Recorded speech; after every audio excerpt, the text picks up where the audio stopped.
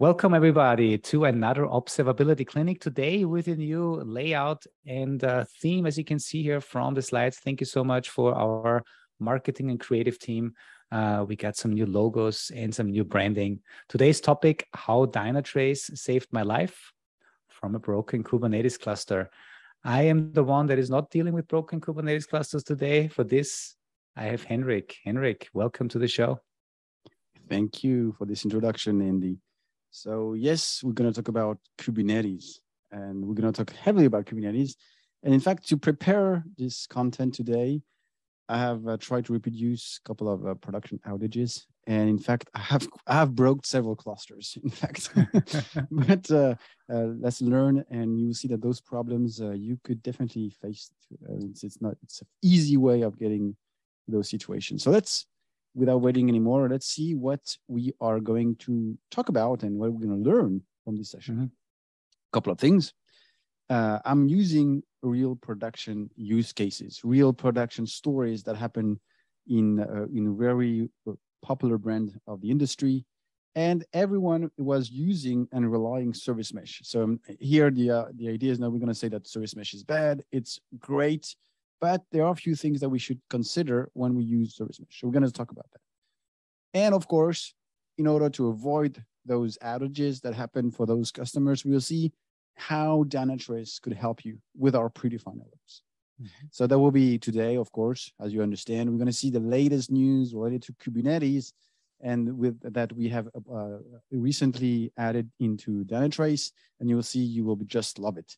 And last, of course, we have two problems that we're going to talk about. The one will be more on the alerting side, and the other one will be more on Davis detecting problems based on Kubernetes events.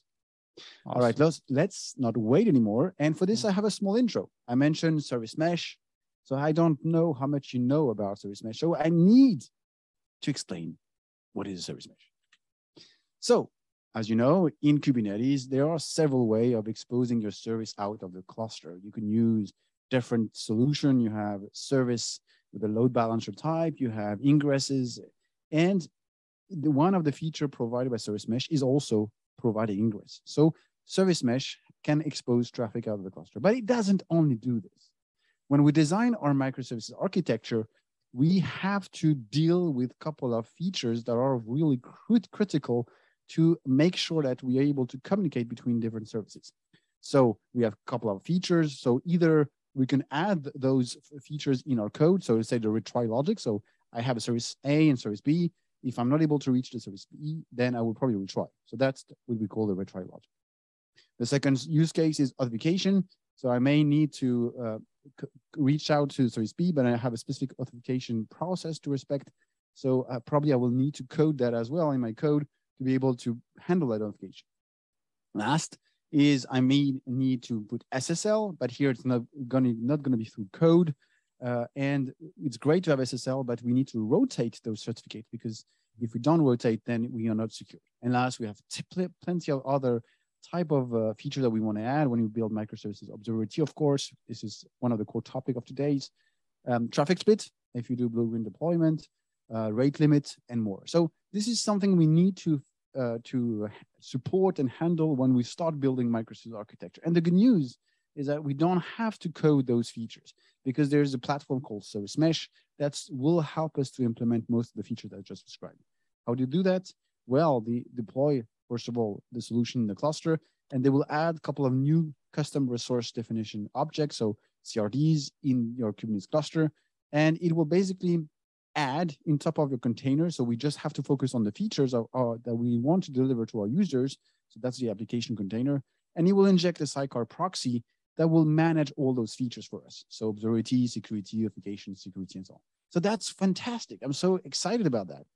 But how do you do that? Well, we don't have to go and adjust all our workload. We don't have to do that. We basically deploy our service mesh, and it comes with a control plane, and we do the settings from the control plane perspective. And when we have added the settings of retry log and retry logic and others, then the control plane injects the proxy in all our containers that we want to use service mesh, of course. And then the service mesh is in place, and we have the data plane. So what the data plane is at the end what we have in all the proxies that are being deployed. All right, so now I think you have enough information to understand the problems that I'm going to talk about. So without waiting anymore, let's start with the first problem. Once upon a time, a well-known booking platform that you may have heard, and you may probably have used it. So I use it personally to go on vacations. So they faced a major production outage. And by the way, this story comes from a KubeCon talk. So you can check it out on YouTube, search for an outage from this company, and you will find that story. And the story is funny is that they were running and they come in the morning and say, oh, hey, all the nodes is saturated. What happened during the night? Something is wrong here. So they started to check all the cluster and they were looking at an abnormal number of pods. There was like 600 plus pods compared to the normal situation. And those pods were doing nothing. So it's a zombie spot. So what is a zombie spot? Let's have a look. And by the way, happy Halloween. So that's coming up. So what was the initial reason for that? So basically this company, they want to basically understand your user behavior on the website, your search that you're doing on that website, because you want to provide recommendations. And most of the recommendation that they do is based on batches. So they have batch running that will collect analytics. And to do that, to run batch in Kubernetes, you use cron jobs. And so that batch existed, but what happened, they just deployed a few days before a service mesh. So the service mesh was freshly deployed, used, everyone was happy. And all the jobs that were started were all in a running. And in fact, you will see, I will explain why in the second slide. So the job starts, and then suddenly we see that we have 500 pods running right to the job, and this is not normal. And because of Kubernetes, if a pod has been started, Kubernetes allocate the memory and the CPU. So if they are staying there in the cluster, it means that they are still allocating resources. So at the end, you didn't have any memory and CPU left. And at the end, the cluster were basically very hard to operate because you didn't have any healthy loads to operate. So why did it happen? It's because cron jobs is just a job. So what's the story behind it? All right, let me remind you the definition of a cron job. So a cron job allows you to schedule a task in your cluster. Okay, from here, we know that. Then when the pod starts so when we have a cron job, the cron job starts and he will start a pod, and that pod will run to do what he has to do. And once it's been ended, so basically the container and the pod ends, then the cron job ends the task. So the pod is deleted and we can schedule the next job. Okay, so why did this company face that problem? Well, if you have a sidecar proxy, which is the case with the service mesh, then your app may have a state. So we run, it has a process, it ends the job, but then Kubernetes is waiting that all the containers ends. So if I inject my proxy in this batch, but suddenly the proxy never ends because it's a thread. So Kubernetes thinks that the job is not ending, so it keeps running, it lets that pod running forever. So at the end, as you understand, all the resources were eating by this problem. So how can we resolve this? So we know it's a problem. It's based on the definition of a job. So if you inject a sidecar container, yes, you can face to that problem. It's very easy to reproduce, by the way. So a couple of recommendations. First, let's see on the specification aspect. So first, from a job perspective, I can add some settings. First of all, I will probably put concurrent policy replace. So which means if that patterns happens, instead of having thousands of pods, I only have one pod. So at least I'm controlling the resource usage. That's a bit better. Then we have active deadline seconds, but still it won't resolve a problem. It will limit the problem. And last, creating a resource quota on the namespace, which means if I run that job in a namespace and there's a resource quota, I'm limiting the impact. If with the help of the resource quota, I'm not killing my cluster, I'm killing just that namespace. So now, how can I stop that sidecar container that runs in the pod? Because this is what we are fishing for. So first solution, imagine we have app and a proxy. So the proxy is not let's not say that it's a proxy. We say that it's a traditional sidecar proxy. So the first thing I can do, I can use a file. So my app starts, so the job runs, and once the task has been ended, I can imagine to write a file. And because we are sharing the file systems with the next container can check that file. If it exists, yes, then it can stop. All right, does this solution on the paper works fine. But in the case of service mesh, it means that I will have to rewrite the entire proxy, and I don't want to do that. It's too complicated for me. So what are the second solution? The second solution is great because it's been implemented by all the service mesh of the industry. So my app runs, and then when I have my app finishing the task, I would need to send an HTTP post request to the proxy, and that HTTP post request will kill the proxy, which means it ends, and at the end, our app will start and our pod will be released. We resolve a problem. So here is the link, by the way, if you want to implement that for Linkerd and Istio. Those are the two endpoints to shut down the local sidecar proxy. Hey, Henrik, can I just quickly interject here? Yes. That means these two URLs that you just gave, because of the sidecar, it's localhost, obviously, it's always the same ports. It's always the same port. Always the same one. It's called because it's on the container level, and because you are the same environment, it's going to be always the same one. Perfect. And I know this might be new for some people completely, and if you're really interested in learning more about service meshes, Henrik, I already posted the link earlier in the chat to your Is It Observable? So folks, if you are interested in learning more in general about observability, about service meshes, about Kubernetes, Henrik is doing a fantastic job with his Is It Observable.io website. So check it out. I posted it into the link. And as a last thing, a reminder, do me a favor. If you have questions, put them into the question feature.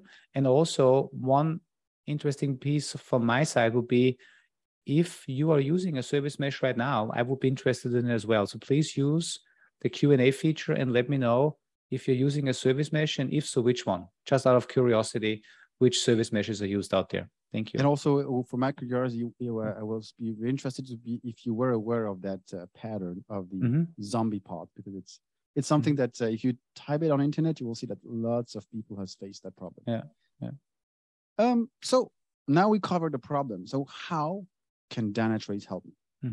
Well, first, as you know, we have a Dynatrace operator that you will deploy in a cluster. And that operator will collect logs, will collect events, metrics, traces. We will have the health of all the different components. So it's fantastic. But that is not enough. So let's see. First, I don't know how long you've been aware of the latest update that we've been released, but to remind you, we have done so many things over the month. First, a couple of months back, we introduced our new Dynatrace operator. And that operator introduced a new way of injecting our Dynatrace agents with the cloud native injection. And side to that cloud native injections, we had something that was for early adapter or was not for necessarily flagged as GA, called the CSI driver. The CSI driver is a way for us to have a folder, a volume that is mapped between all our agents, so we can share information, we can share the image of the one agent. So basically when we spin up and we inject the agent in your pod, we are faster.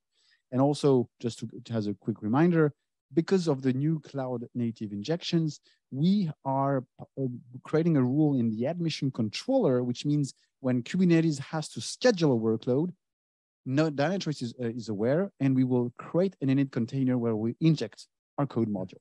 So we will always be there before your pods. So at the end, we resolve lots of issues, more stable. So for those that is using a Dynatrace operator that is version 0.3 or 0.4, we are now currently on 0.9 version. So I would definitely recommend to upgrade to the latest and greatest Dynatrace operator, because tons of features has been added, and all the things that we're going to see today will be with the help of a latest operator. So make sure to upgrade. That's a small reminder.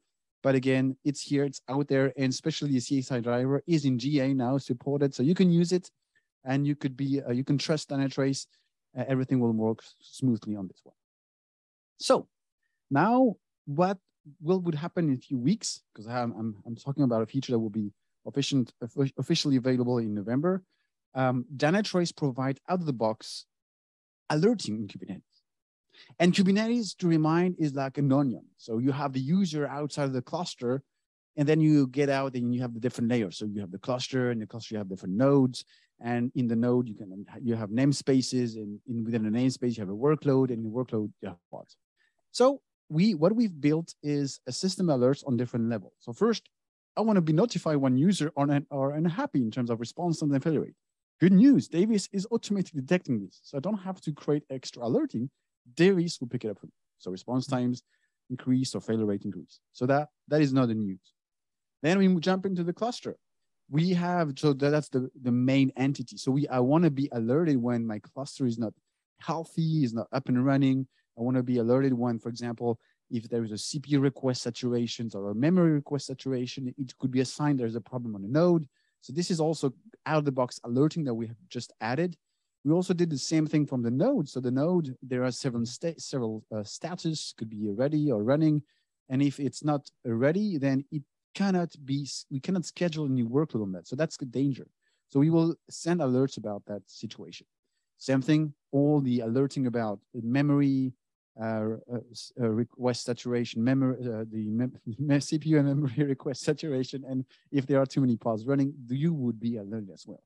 If you jump to the layer underneath, which is the namespace, of course, we will do alerting about your resource quota. If you over-consume the resources based on the quota you define, you will get also notified.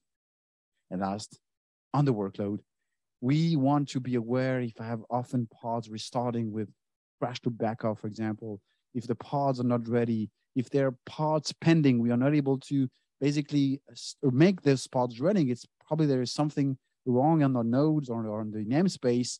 I want to be aware. And this comes automated. But I can hear you. I can see your face, Andy. And here you saying, please, it's not enough. I want more. I want more. Yes. Wait a bit. In a few months, in a couple of months, we will add more and more alerting.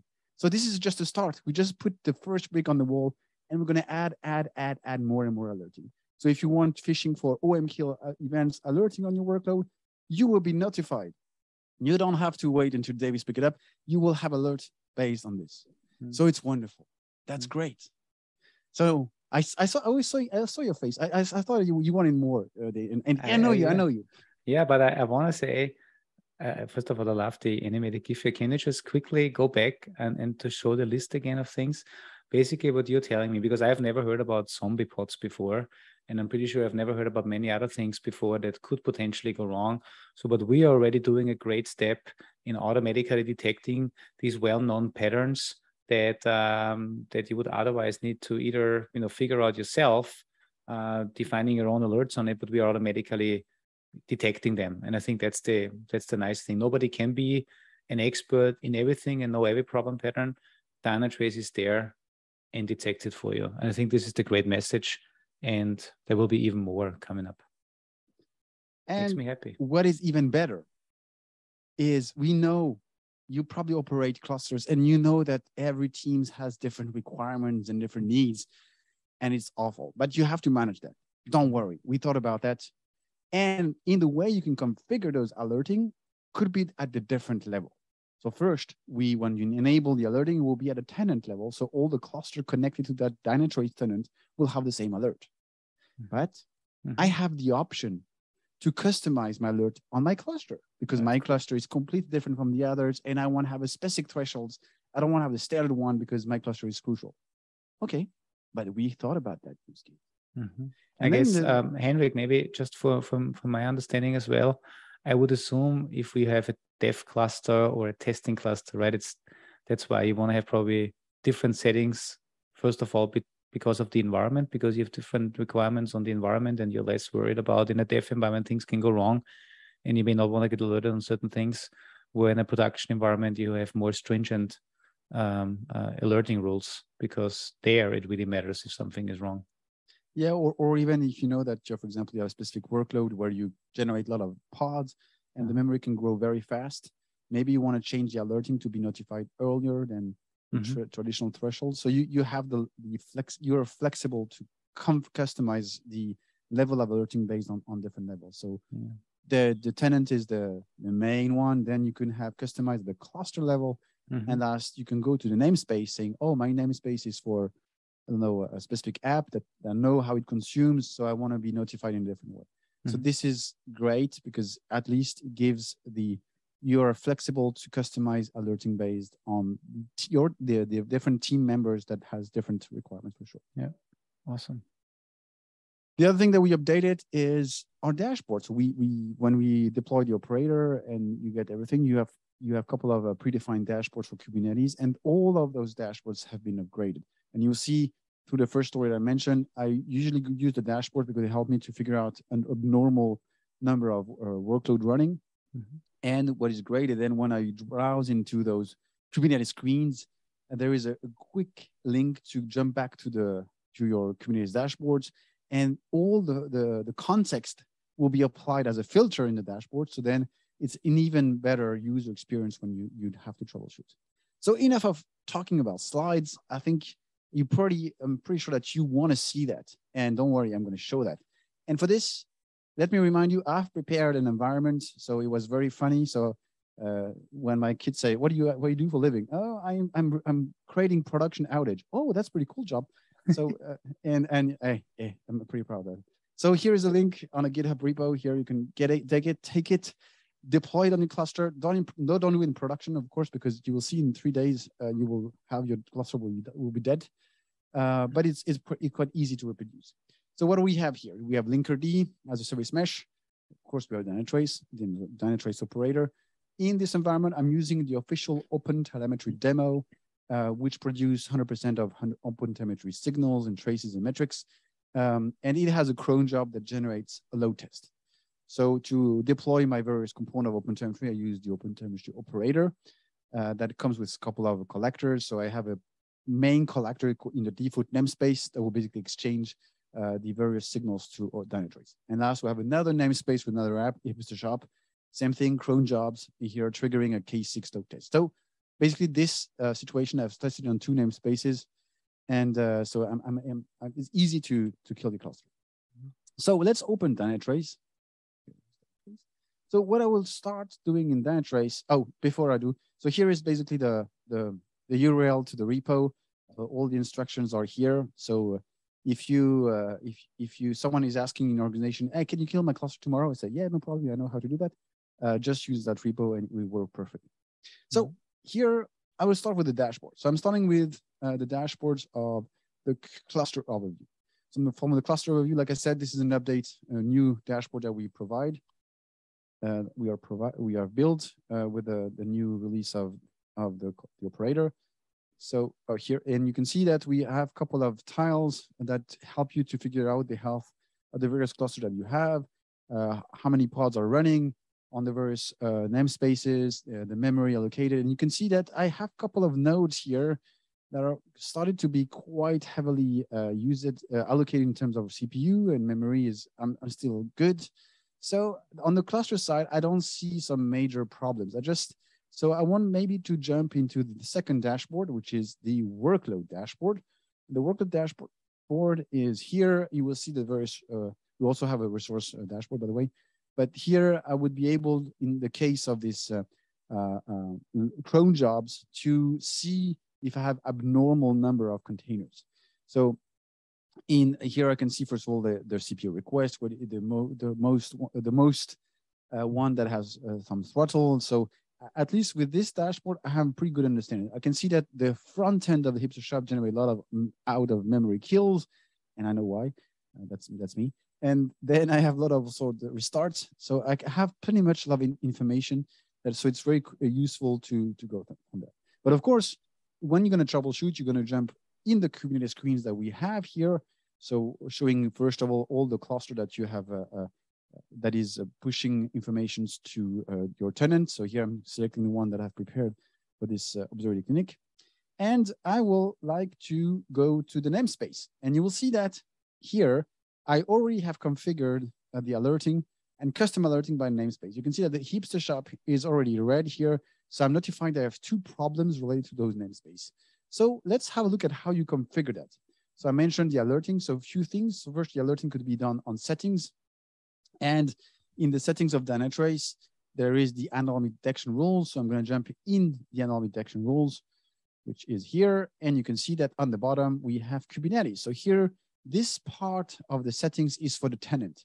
Once I apply this, all the alerting that I just mentioned will be applied for all the cluster connected to that tenant without rules. So here I have enabled the cluster alerting, the node alerting, all the alerting that we have, by the way. But then, how do I customize my alerts based on a given namespace? So for this, I jump to, again, Kubernetes. And here I can either select a cluster, and here by going on the settings of the cluster, I would have now an extra menu dedicated for that cluster where I can overwrite the settings for this given cluster on the alerting for the cluster, the node, the namespace, and workload. Okay, now I mentioned the namespace. So we can select one of the namespace that has the alert that we just saw a few minutes ago. So let's pick the hotel demo. And here we can see that first we have 3 problems. So problems are opened and connected to you can see that we have a lot of memory and CPU saturations. So this is, we expected because this is what I was trying to fish. And here, if I want to configure a dedicated alerting for the namespace, same thing, very simple. I just have to click on settings, and in settings, you can see that I can configure a custom thresholds for my namespace and custom thresholds for the workload. So you are pretty much flexible, and it's very easy to jump and configure those alerts. But here, so I think I covered the, yeah. Henrik, maybe one quick ask. Could you zoom in a little bit more? I know you have a big screen probably, just maybe a little bit in the browser. That would be great. Thank you so much. And also, just a reminder, use the Q&A feature. I already started answering some of the questions. I will bring them up later as well. But yeah, just thanks, Henrik. Really good stuff. So before we jump to the next use case, here you can see that I have 17 alerts. You know, I told you I'm here to generate problems. So this is how I was able to generate all of them. So you can see that without any configuration of alerting, I had some alerting on the various namespaces. I have a couple of pod that are not ready because in fact it's a consequence of the resource quota. So they are not able to start. They are pending, in fact. So I have out of the box plenty of alerts.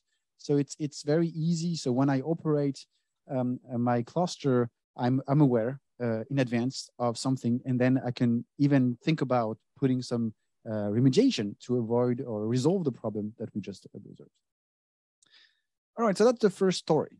Let's jump to the next one. Oh, where's my mouse? Here it is. All right, so next one. Okay, another horror story. So it's a bit different now. The story that I'm going to refer is the same company. So in here, what they had a major outage during a production in the middle of the day, completely. And it was related to one of the backend services used by the again, recommendation. So here, the recommendation used the data that has been collected through the cron jobs. And then it requires another service to be able to provide the recommendation on the web UI. And when they drill down, they discovered, and this is not a pattern from Kubernetes that we know, it's quite weird. It's say, oh, we discovered that CPU limits can cause OM kill events. But OM kill events is related to memory. Well, how can that happen? Okay, let's jump into the problem. So like I said, this company has a recommendation service, and the recommendation service depends on a dependency called the add service. And the add service is written in Java. And of course, they're using a service mesh. It's the story, it's today's, or most of the theme of today's session. And what when you looked at the resource usage of the add service, first we saw that we have an increase of the memory usage. And we reach out a certain level of the heap usage. So as you know, when you reach a certain level of heap usage in Java, what happened? There is a garbage collector running. And if there's a garbage collector running, what do you expect? Some CPU usage. All right, so now let's have a look. So once the service mesh is injected in our proxy, in our containers, in any case, all the communication go through the proxy. So here, the recommendation will going through the linkerd proxy, reaching out to the second a Lickerd proxy on the ad service pod, and that reverse proxy, that proxy is basically reaching out to the ad service. At that moment, remember, we had, do I have, hello? Yeah, you're still there. Okay, no, because you were frozen, so I was thinking, oh, fish, I lost network. So, okay, so at that moment, the memory usage was high, so garbage collector, but because of the CPU limit, what do you expect? You've been throttled. So the garbage collector start to run, but it's been throttled by Kubernetes, in fact, by the container world. So not able to release memory because of the throttling. So at that moment, this pod is not healthy. We can assume that it's not healthy. But what happened? The problem is that our workload has some CPU and memory defined, but the sidecar proxy has no request and limit defined, which means my container app is under pressure, is unhealthy, but the proxy is healthy, which means if I have another request coming in, then it continues sending requests to my application, and my application is suffering, and as a consequence, boom, my container has been killed, but as a OM kill event. Why?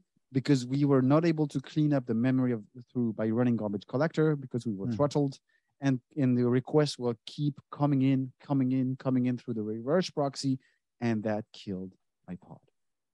So this is a real story. So that's why if you put request and limit on your workload and you use service mesh, there you need to define annotations on your workload. Those annotations will basically define also constraints on the memory allocations and the CPU allocations that you may define on the sidecar proxy. So if I want to avoid that situation, yes, I need to put a decent CPU limit, so a memory limit on Istio or Linkerd, whatever service mesh you use. So then that situation won't happen, because also that reverse proxy will be throttled and the service mesh will be aware that it's not available. So I won't receive any incoming traffic and kill that container. All right, so now we understand that concept, but how can Dynatrace help us? Well, for this small reminding, we have introduced several months ago, we sent Davis to the Kubernetes event master university, and Davis learned a lot of things about Kubernetes. So now Davis is using Kubernetes events when he detects issues.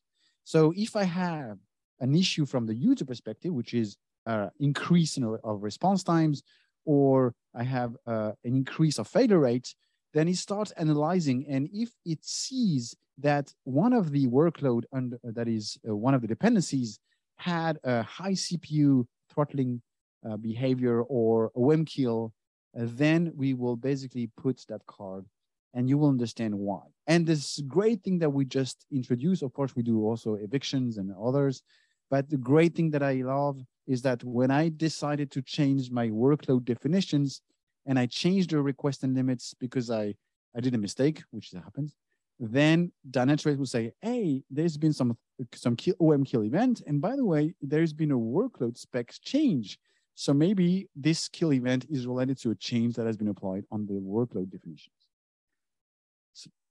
So very efficient to troubleshoot that situation. The other thing that we introduced as well as in that case, as you mentioned, the reverse proxy is injected and it becomes a service, and the service is very important. So I need to get some service details information. And since this new release now, we have a service screen that allows you to see the different network settings that has been defined in that particular service. You get a couple of metrics about the response times, the failure rate, and so on. And what we intend to do in the future, so that is not available yet, we want to integrate service mesh information to that particular screen. So then you will have even more information about your service, how they're going, any routing capabilities that you may have applied. So enough of speaking. Let's jump into a demo as well. So as a demo, same environment, I'm using here. Where is it? I'm using here So here in my case, it's a quite particular use case because I have I'm using a solution, by the way, on the cluster I didn't mention. I have deployed Chaos Mesh. It's another chaos engineering tool, and I'm injecting a heap increase on a Java pod. So here again, it's not the same situation as the production, but I try to reproduce it as much as possible. So what do we have here? A couple of things. So here, first of all, if I jump to the one of the workload or namespace, let's pick up the hotel demo that we looked at before. So this is the namespace screen. And in the namespace screen, I can see all the various workload available. And also I can see all the services. Oh, that's new. So if I jump, for example, I know that my service that has a problem is this one. So here I have a dedicated service screen where I can see which pod is served by that, that is exposing that services, the different definitions. So I know it's a gRPC port. And I've also have the events and logs related to that particular service. So it's even a helper. So you can see here, I have the container linkerd proxy. So I'm aware of different information. So here, if I'm fishing for information about a service, I will definitely look at the service screen. So now, in our case, in my case, I use this one.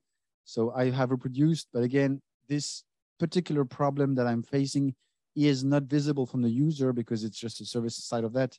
So Davis is not picking up because there's no response, there's no increase of response times or failure rate increase. But here you can obviously that I have some high CPU throttling, I have some memory. And if you look at on the bottom on the events, you will see that I have some killing. So a couple of OM kill had happened. So I was able to reproduce the problem. But if you take the example of a service that is serving a user, where if that particular pod is down or have an OM kill, obviously I will have some failure rate increase, or I will have some response times increase. And here I have two examples. So let me zoom in because for some reason this study is not. So here it's again from a hipster shop, and you can see that the front end service has increased. So we have increased the basically we did some false deployment. And I can see we have an OM kill has been detected. So the failure increase is related to that event where we have an OM kill, and we have a couple of custom events as well. So you can see that everything you are aware of, if a given situation happens, why this service has been, why the response times has been increasing, because one of the critical services has been basically killed by Kubernetes. Same thing on the workload change. So here I have an example with a workload change. If I see it, do I see it? Oh, no. Yeah, configuration change. You can see here, there's been, I mean, you can do it from a different way, but if you have a workload change, it will be also considered in the problem card that has been detected by Dynatrace. So then combining the custom, the out-of-the-box alerting with the capabilities that that Davis provide you, then you can operate your cluster in a more smooth way and avoid critical situations. And for me, Henrik, sorry to jump in here. For me, the fascinating thing is always that we're not looking at these events in isolation. We're always looking at them in the context of your application, because we always combine these events with the topology information we have through the distributed traces, whether this comes in through OpenTelemetry or whether this comes in through our one agent. And this is for me the great thing. And then knowing that Davis now detects all of these Kubernetes specific events and kind of patterns, problem patterns, and then brings it up and bubbles it up into the problem tickets. And so also we're not getting individual alerts. We're getting one alert here, one problem as we call it, with all the root cause information, including all of the Kubernetes events that are part of that root cause. And yeah, I would have loved to show you to reproduce the story. So I tried several times, but again, with the dashboard we provided to summarize and the alert out of the box alerting in Davis, then it's easier for sure to operate your cluster. So before I have a small surprise. So we covered the thing that we wanted to share about the news, but I still want That's why I have my main screen that is, okay. That's why I'm not able to. Okay, that's interesting. I'm seeing your chaos tool now and now Dynatrace again. Yeah, in case but you want to I'm know. not able to go back to. Give 2 seconds. I need to do this because I have my main screen that is frozen. Sure. So and while you're doing this, let me just quickly answer some of the questions that came in. Torsten, I have answered hopefully your question because you were asking about automated tagging and inheriting tags on namespaces and workloads as well. And I sent you a link to a recent observability clinic that I did with Reinhard Weber. He actually covered this, some advanced tagging. Henrik, your screen currently is completely black on my side, just to give you some feedback as I'm answering more questions. And then there was another question, but I had a follow-up. It was on the alerting on resources. This is great, but for private cloud and infrastructure, what are the best options and best practices for cluster management and dimensioning? I responded to that question with a follow-up. Whoever you are, because you're showing up here as anonymous, let me know if you are talking about how to use Dynatrace for capacity planning, then we can definitely cover this. But now, Henrik, back to you, to the last section. We have about 15 minutes left. Let's make sure. This is, I know it's not Christmas, but I wanted to give you a small gift, guys. One thing is, I know that today we are facing an energy crisis. We are concerned about the consumptions, electric consumptions, and anything like this. So when we work in IT, how can I also provide an angle? And because since several months, we will focus on the cost of a cluster, the resource utilization of the cluster, but what about the power consumptions? And for this, I just want to end this observability clinic with this topic, because there is a project out there called Kepler. So Project Kepler is an open source solution that is available on GitHub. I have the link. I will show you the link in a few seconds. So the Kepler is very simple. It's a daemon set running on all your nodes of your cluster. It has a service endpoint as well. And the way it does, it's basically inject eBPF programs on the nodes to look at the CPU instructions, the GPU instructions, the package instructions, the memory instructions, and all the things, and estimates basically the usage of those components in millijoule. So then you can convert that into a kilowatt per hour or kilowatt per second. I mean, you're free to do that. And the great thing is it's exposed Prometheus metrics out of the box. So what I did for today, I have in the repo that I just shared a few minutes ago, there is a Dynatrace dashboard JSON format. So you can import this dashboard I just showed you on the screen with the power consumption. So you can keep track on my node usage in terms of milliwatts, and also the namespace usage. You can go to the pod level. So it's just fantastic on that. So and by the way, I shared, for everybody, I shared the link to the Git repository earlier, as well as many other links that Henrik has shown. So check it out. So how do you ingest that data in Dynatrace? There is plenty of ways. So quick reminder, as you probably know, we have the Prometheus metric ingest support. So our active gates that is deployed with our Dynatrace operator can scrap metrics from your Prometheus exporters. So to do that, you will have to add annotations on the pods producing Prometheus metrics. Here are an example of annotations. And in the case of Kepler, it used the port 9102. So this is the settings that you may apply if you want to let the activate scrap. The other solution is very part of also the news of the market. It's open telemetry. It's growing so fast, and there's so much use case with open telemetry. And open telemetry provides a component called the collector. And collector is a way of receiving, processing the signals received in the collector and pushing it somewhere. So you can also use a collector. And for this, I can configure a Prometheus exporter. This is an example on the right side. You can see that I've configured a Prometheus. I scrapped the Kepler service. And once I scrapped the Kepler service, I want basically to send it to Dynatrace. So basically with the help, I'm able to do the same thing that we do with the active gate, but here with the collector. So both options are fine, but at least you have the choice and you can play around with that. So if you're interested to measure this, check it out, the Kepler project. It makes sense. It's a way also to give feedback to the project lead of your organizations about, hey, your project is consuming a lot of energy. It's not green. So also it's a way of measuring how green your code is at the moment. So a couple of key takeaway before we end this session. First, on the Kubernetes side, of course, resource quota. We mentioned that several times. It's very important. Defining request and limits. Putting resource quota on a namespace will save your life for sure and avoid impacting all your clusters. And if you operate with service mesh, it means that you will have some sidecar containers injected everywhere. So define resource limits on the sidecar. If you define jobs, make sure that you end those sidecar to avoid major problems. On the alerting, yes, we want to be alerted. So we need to alert at various levels of the cluster, the node, the namespace, the workload. And what is great from today's, what we learned is that Dynatrace will do it out of the box without major effort. So that is fantastic. Mm-hmm. And last, in terms of observability, because we mentioned that briefly with Kepler, Dynatrace is able to collect metrics with our components, so agents or the Dynatrace operator. But we have lots of ingest endpoints for metrics, for logs, for OpenTelemetry traces. So ingest external data to enrich the level of observability, and then you will have more data to deal with, and you will have more options to create fancy and customized alerting.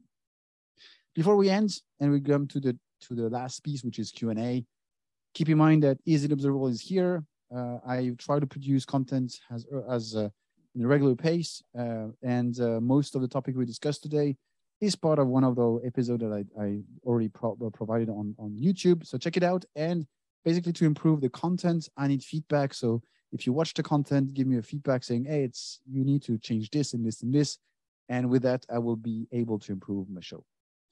All right, so thanks. A couple of materials out there. We did several clinics about Kubernetes, so you can check it out. It's available on YouTube.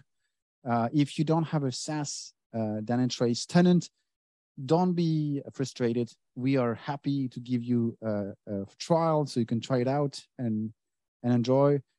We have a couple of training materials out there, and Andy is producing a pretty good podcast called Pure Performance. So check it out. There's always great guests part of that podcast. You can learn tons of things out of that. And last, of course, there's Is It Observable? All right, so let's start the Q&A. Wow. Henrik, thank you so much. It's always fantastic because I always thought I talk a lot because I have a lot to say, but listening to you for 50 minutes, it's amazing that the amount of information that you just shared. What I took away from all of this is service meshes are obviously an important component in microservice architectures, but they're also the source of many problems, outages that we had. You showed two today from a very prominent booking platform. So thank you so much for this. It's great that you're giving best practices on how to avoid these things, but even better is that we also know that Dynatrace is built for detecting these problem patterns fully automatically. So thank you for this. I want to say, because timely, it fits perfectly, the Pure Performance podcast that you highlighted, we actually had the last session, the last podcast was with our friends from Akamas. And Henrik, we both know them pretty well. And we did a session, or I did a recording with them on, let me just post the link in there. It's about optimizing performance and cost of a Kubernetes cluster. Talk about Kubernetes today, right? I think that's also something worth checking out. Check out the chat. Henrik, we got about a couple of minutes left. I want to quickly iterate again the questions. Can the workload and namespace entities inherit tags from the processes like hosts can do? That would be important to assign responsibilities to that resource. You wanna take your take workload on it? namespace are entities are different, of course. If you want to create management zone, if that's what you expect to do, in Dynatrace, you can easily do that in one click. There's options to do that. So if you click on the cluster, there is an option to say here, you can say create a management zone.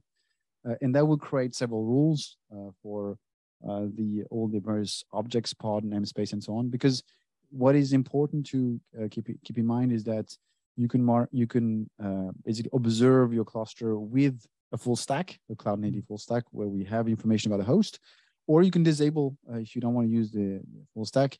We will collect a couple of metric level, health level metrics and events that are using the Kubernetes API.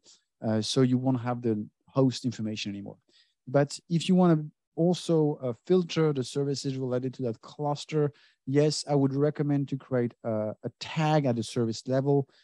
So you can create a custom tag. And then once you have the custom tag to match your services related to that given cluster, for example, then you can update the management zone by adding a rule based on the tag. And that will basically handle your managements for zones for your cluster, but also the services and all the things related to the tag.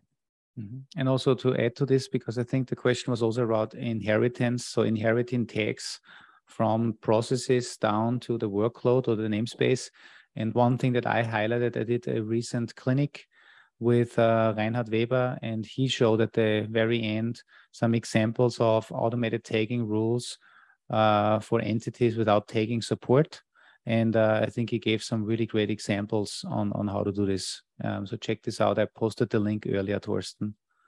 And Henrik, the other question that I wanted to highlight quickly, and you have a lot of expertise in this because you're playing around a lot with load testing and performance engineering and capacity planning tools. Any recommendations on best practices of cluster dimensioning? I think this is the question that came in. Because obviously it's great that you get alerted in case you're running out of resources, but you also want to make sure that you size it right in case you're not running on Kubernetes managed services in the public clouds where they scale for you.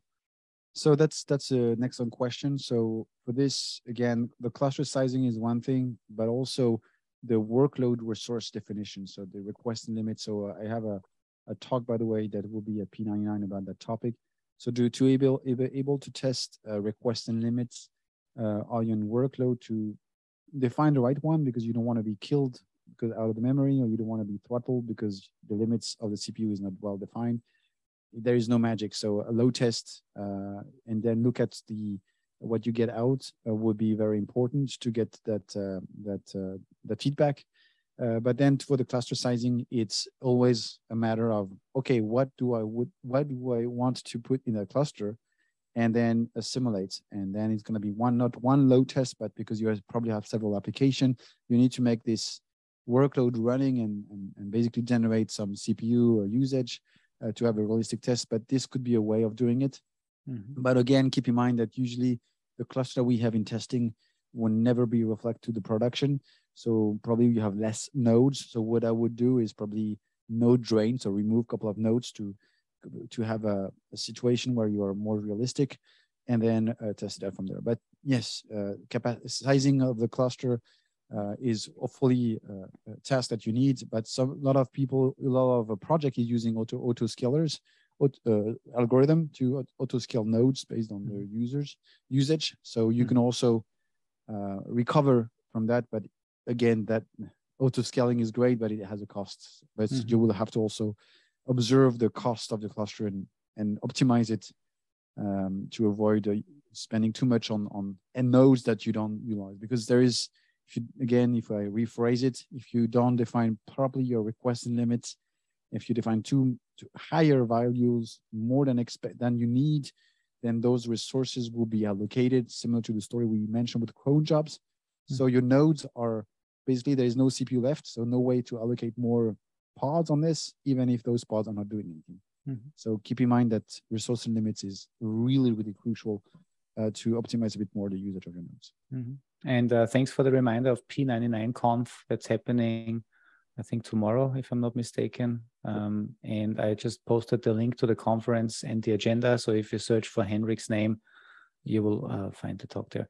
Hey, Henrik, thank you so much. I think we are at the end of the hour. Also, this has been recorded. The recording will be available both on Dynatrace University as well as on our YouTube channel, where you find all the other clinics.